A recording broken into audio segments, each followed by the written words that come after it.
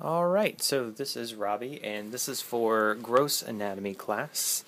And basically what this section is going to cover is the cranial foramina and the contents of those foramina. And just keep in mind, foramina is a fancy name for hole. Going to go over this one by one, and hopefully you can kind of get an angle on all this. So first off, to orient yourself, this is the skull, that's the front. We are looking from the top down. We're going to start off with the Cribriform Plate. The Cribriform Plate, which is up here. Now, you can see there's a lot of little holes within the Cribriform Plate. And through those little holes is where the olfactory axons would run through from the olfactory nerve. That's cranial nerve number 1. See if I can get this to focus a little bit. There we go. So again, Cribriform Plate, and then the olfactory axons of the olfactory nerve would run through there, which is cranial nerve number 1. So that is our first major hole. Second, if you go down a little further, would be the optic canal. And the only way I'm really going to be able to show you this is by using the pipe cleaner, because it's really three-dimensional. But the optic canal runs through that hole and then that hole right there. And believe it or not, the optic canal is for the optic nerve. So, see where my pipe cleaner is running through? I'm going to give you this shot as well. Makes sense, right? Optic nerve. That's cranial nerve number 2. So that's the optic canal. So far, Cribriform Plate and optic canal. The next one I want to talk about is the superior orbital fissure. The superior orbital fissure. Right posterior, inferior to where you've got your optic canal is the superior orbital fissure. And although from this view you can't really see it at all, it's a really big hole right underneath this big crest of bone. And I can't get my thing through. There we go. Okay. So again, this is called the superior orbital fissure. And it's that big hole right in there that you can kind of see right through on the camera. So through the superior orbital fissure again, we have running the ocular motor nerve, which is cranial nerve 3, the trochlear nerve, which is cranial nerve 4, and the ophthalmic nerve, which is V1. It's one of the branches of trigeminal. It's the most superior branch. And then lastly, you also have the abducens cranial nerve, which is cranial nerve 6. So lots of stuff going through there. It is a very big hole. Again, it's called the superior orbital fissure. It's right below where the optic canal is. So next one on the list I want to go over is the Foramen Rotundum.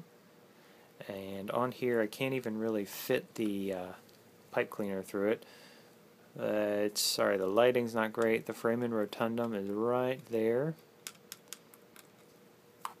And hopefully you can see it on this side too. Right there. Okay, yeah. So when you're looking at this, you can always pretty easily identify the Cribriform Plate. Know that the olfactory nerves go through there. Going back, optic canal, superior orbital fissure right below that, and then Foramen Rotundum right below that. And through the Foramen Rotundum is the Maxillary Nerve. It's the V2 or middle branch of the trigeminal, cranial nerve 5. So next one down is the Foramen Ovale, which is this guy right here, Foramen Ovale, and he houses the Mandibular Nerve, which is the inferior branch of cranial nerve 5, which is again trigeminal, so you can see it from this side here too. Next one up is Foramen Spinosum. It's the third little hole here. So again, you've got Foramen Rotundum, Foramen Ovale, and then Foramen Spinosum. And through Foramen Spinosum, it's a much smaller hole, but that is where the middle meningeal artery runs through, and vein as well, a couple other really tiny things, but all we're worried about right now is the middle meningeal artery. So again, that's Foramen Spinosum. Foramen Lacerum is a much larger hole, and it's very medial. It's on both sides here. And again, that's called Foramen Lacerum.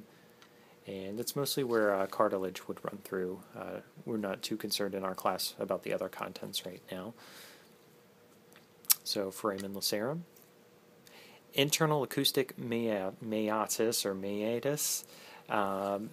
You know, the way I kind of like to find this part is to find the external acoustic meatus. Meatus, I can't say it.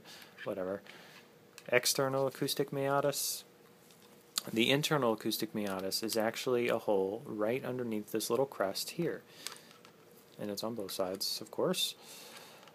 And that's the internal acoustic meatus. And it's actually too small on the skull to fit the pipe cleaner through, so I can't really show you where that is, but maybe you can see it from under here.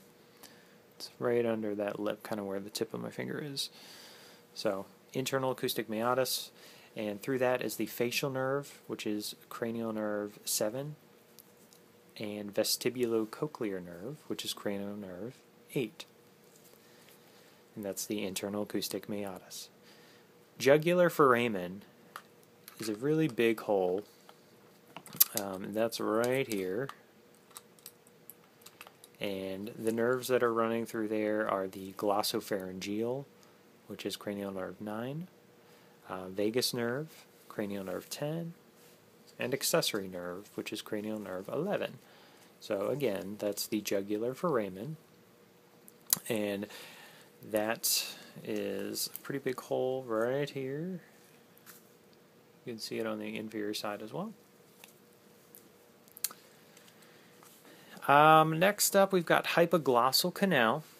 My recommendation for finding this is if you find the jugular foramen first, because they're very big and identifiable on either side, just go medial to that, and basically on the inner lip right here is what's called the hypoglossal canal, and that's where the hypoglossal nerve runs through, which is cranial nerve 12.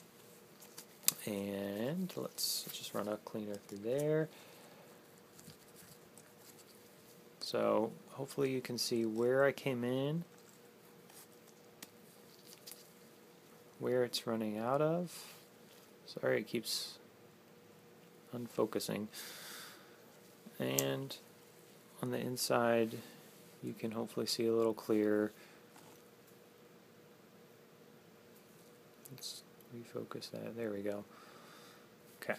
Again, that's the hypoglossal canal, which is where the hypoglossal nerve runs through. Cranial nerve 12. Lastly, foramen magnum, really big hole.